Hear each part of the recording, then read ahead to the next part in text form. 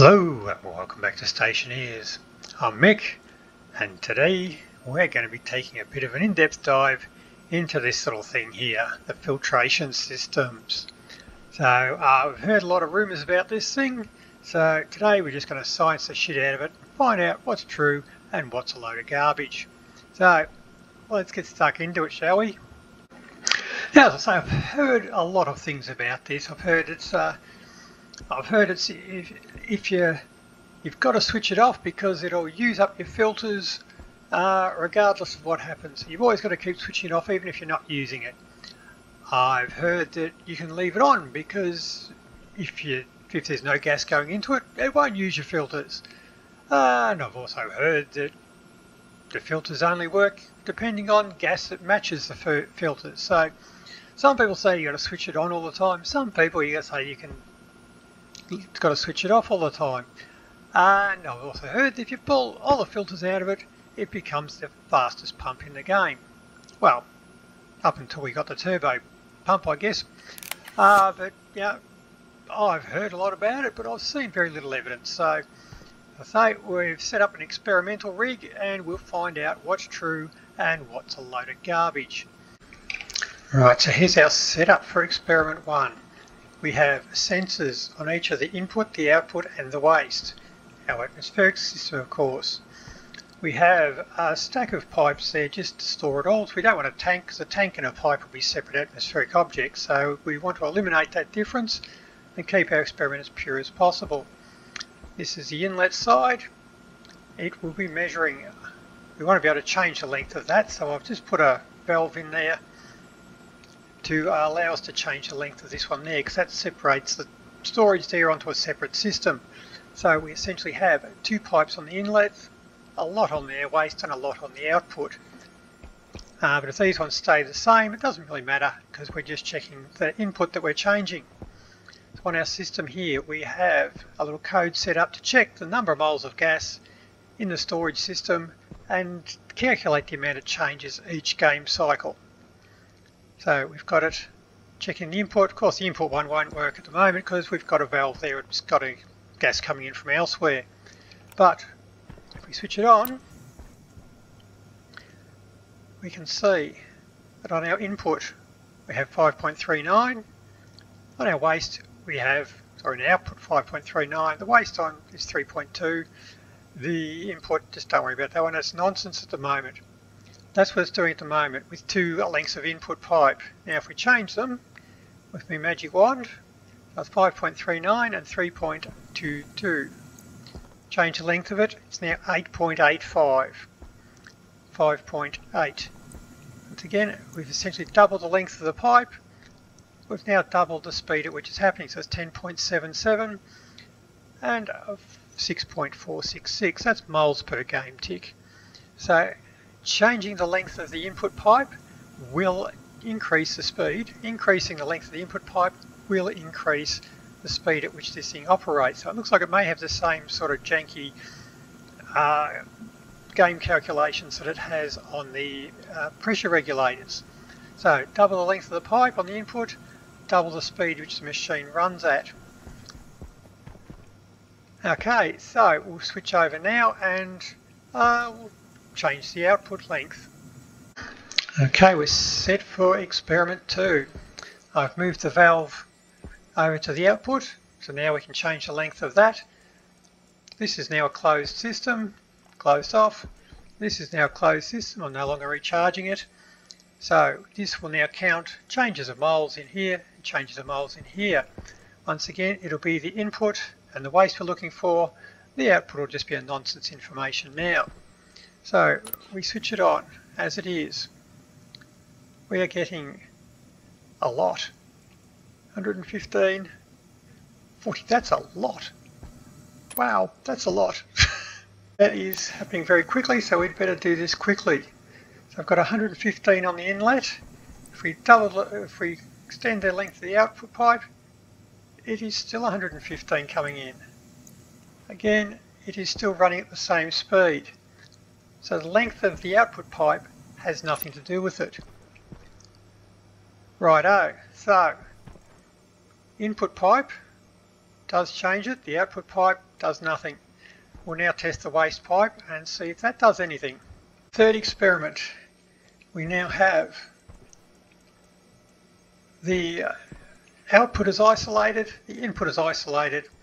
We have now put the valve into the output, so we can change the length of that one now. So once again, the waste value will be pretty much nonsense because it's venting outwards. The other two are what we're interested in here.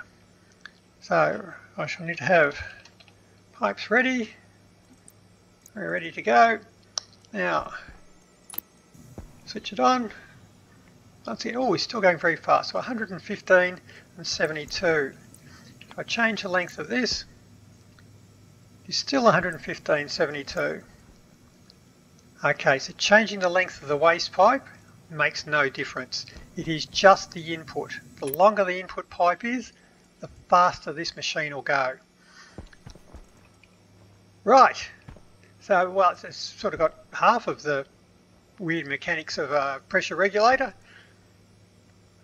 Okay, so let's now have a look at the pressure. Does the input pressure have any effect on the actual running of the machine as it did with the volume pumps? Once again, we're testing pressure. We've got the pressure of the input pipe and we've got the number of moles that are coming out of it there. Now if pressure affects it, as the pressure goes down, the number of moles should go down as well. So well, that's a pretty easy one. So let's just switch it on and see how we go. So we see it is going down by 115 moles. As the pressure drops, it's just staying at 115. And it is sucking that tank down very, very quickly. Unlike the volume pump, so this is a quantity-based pump. It is not a volume-based pump.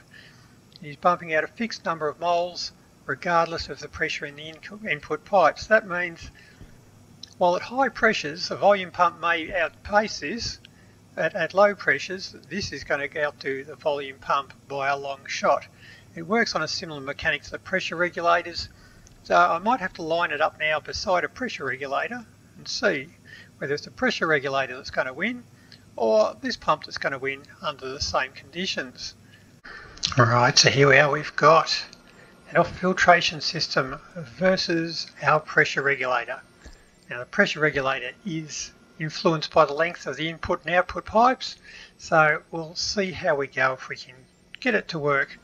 But we have the filtration, the number of moles it's transferring, taking out of the input tank. Input tanks are charged up to 10 megapascals both, and the regulator and the amount of moles it's pulling out per game tick. Now neither of them are affected by pressure, so it doesn't matter if we don't start them both at the same time. If we flick them both on, speed is, we find the filtration system 35.3 versus 1.1 on the pressure regulator. 35, that's a long way behind. But as I say, we are affected by the length of that. So if we add a bit more to it, switch them back on again, we're still a long way off. But if we extend it a long way, now all of a sudden the pressure regulator is going a lot faster. But that is a pretty ridiculous output pipe. So we can say, is the filtration the fastest pump in the game?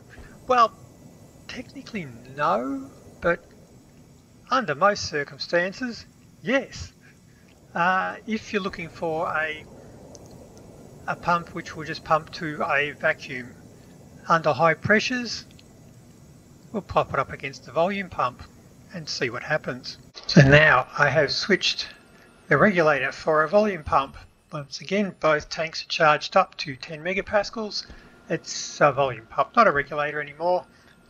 Let's switch it on. So now, volume pump is affected by pressure, so it'll probably start off faster. So we have 34.5 from that one, and switch it on, we have 400, 300, and it quickly drops with pressure. So once again we say pressure drops. We're below a megapascal now, and the filtration is now faster. And if we look at which one sucks it to a vacuum the fastest, well, this one's almost there, but the other one may actually catch up and overpass before we actually get there, because this one will take less and less per game tick until we get to the end, where this one's just going to keep pulling the same every single game tick, and that last little bit will disappear just as quickly as the first little bit. But that's it. So we can say that at high pressure the volume pump is faster than the filtration system, but at low pressures, filtration system, so we're still going with the volume pump, filtration system is catching up, almost there,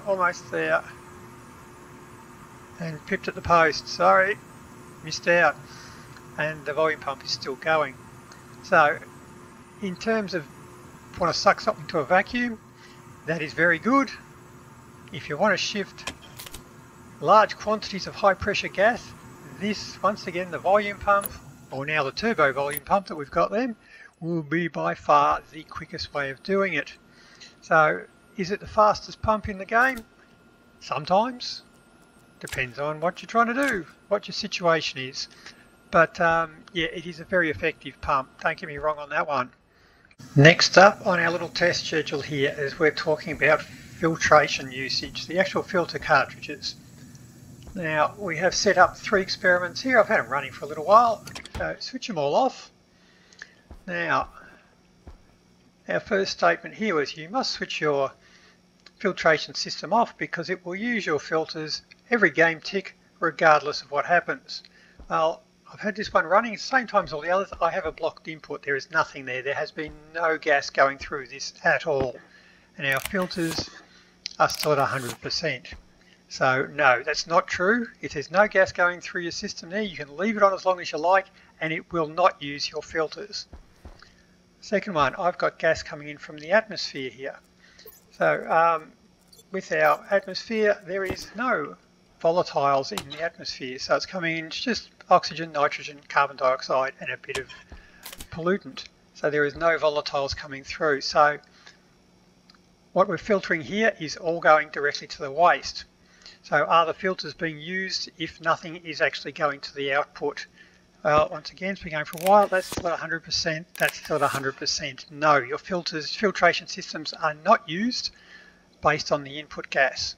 If everything goes to the waste, nothing's going through. So we must, hopefully, by support of elimination here, we think the filters must be used on that one here, which is what we've got here. Once again, just atmospheric gas in is 62% oxygen. We have oxygen filters in. It's been running the same time as the other ones there. So if our theory holds, that's 100%. That one's at 92. So yes, if gas is going to the output, then your filters are being used. But if there's no gas going to the output, or no gas going in it at all, your filter cartridges will not be used at all. Right, just what goes to the output. So I guess we'll test now, is it time based or is it quantity based? So I'll have to set some up again to try and make it capture different amounts of gas in the same amount of time. So here is our final experiment. Now we have 2 setups, pretty much almost identical. The only difference we've made is on this one we have doubled the, put in an extra couple of lengths of pipe, so we now have double the length of the pipe on this one here. So this one had 8 lengths in it, this one's got 16 lengths of pipe in it. So from our earlier tests we found if you double the length of the pipe, you double the speed of the filtration system. So it's been running a while now. We'll switch it off. If we look at our tanks, we have 22 megapascals in there and 10.1 in there. So it has definitely run at twice the speed. It has captured twice as much oxygen from the thing. Now, has it used double the filter or not? That one's at 100%. That one's at 91%. This one here, it is running at twice the speed. This is at 100%. That is also at 91%. So the amount of gas collected does not affect the filter use. it is the time it is spent collecting gas. So if you're only collecting a little dribble of gas or a huge amount of gas, it will use the same amount of filter regardless. So it is consumed per game tick when it is actually in use. Right, that's all well and good. So where does that actually leave us on a practical sense of things? Well, in terms of pumps, they're very effective. They're a bit bulky, but they're very effective. In terms of gas setups, there's a few things you just got to keep an eye on. Depending on how you've got things set up, if you have something like this with your tanks and a parallel setup where all the pipes are connected, input to waste, and it just cycles through. Now these ones are good for if your filters run out and you're not paying attention, you keep your gas. You keep your gas in the line until you replace the filters. The alternate setup is a serial connection where you come in from your source, goes into one, into the next, into the next, and anything you don't want is just thrown away. Now this is the fastest method of filtering all your gases, but if your filters do run out, all of the gas that you want to keep will pump straight into the waste and you'll lose it all. Now a few tricks to look for. This one here, if you want them to run faster, the longer this pipe is, I don't have it connected to anything at the moment, let's pretend that's connected to your tanks and everything else, the longer this pipe is, the faster everything will operate. Now this one here, you really have to be careful because this one here has 1, 2, 3, 4, 5, 6, 7 lengths of pipe on it. This one has 7 lengths of pipe on it, so these two will run at the same speed. This one may have, of course it's not hooked to anything yet, but if this goes all the way through your base to another one there, it could have 100 lengths of pipe on it. So when you hook it up like this one will be operating a lot faster than these ones, which means that it could overpressurize this pipe because these ones just won't be able to keep up. The way to solve that, 1, 2, 3, 4, 5, 6, 7 pipes, 1, 2, 3, 4, 5, 6, 7.